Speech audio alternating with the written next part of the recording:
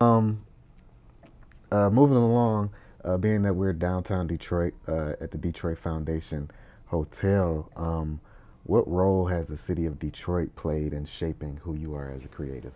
Oh, so my sister moved out here like 10 years ago, Hmm. and um, she was, dating somebody for like 10 years. They just recently broke up, but he is from Detroit. And so I would visit her out here. Hmm. And I'm from New York. Okay. The feeling that I got coming to Detroit, um, I felt so much more embraced Hmm. and like, hey, come and make things Right. here.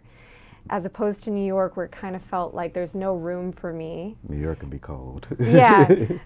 Detroit, I just always felt like if you give Detroit love, Detroit will give you love. Right. And just finding a community that's super supportive. There's so many artists here. Hmm. People are um, so inspiring Right. here. And so it really felt, for the past 5 years that I've been here, it's felt like this has been a really good place for me to try new things, to develop, to get to know community and build community. Hmm. And I've never felt judged Right. for the things that I want to try. Yeah. I feel like if you're just doing something out here, people appreciate that. Right. Detroit is a special place. It's so special. It's so special. So just to have that feeling has been such a blessing to Right. be able to develop myself. Like I feel like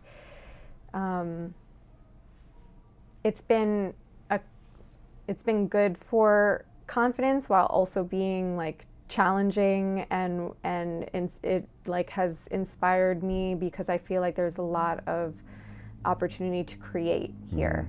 Right. Like it feels like you can do certain Right. things here. Like one of my performances, I rented out a space, and like I worked with like a local antique furniture spot, and they let me borrow a bunch of like antique chaise lounges and side tables, and just made this really cool vibe for a performance that I don't think that I would have been able to pull off anywhere else. Right. So yeah, it's been just so nurturing for Right. my creativity.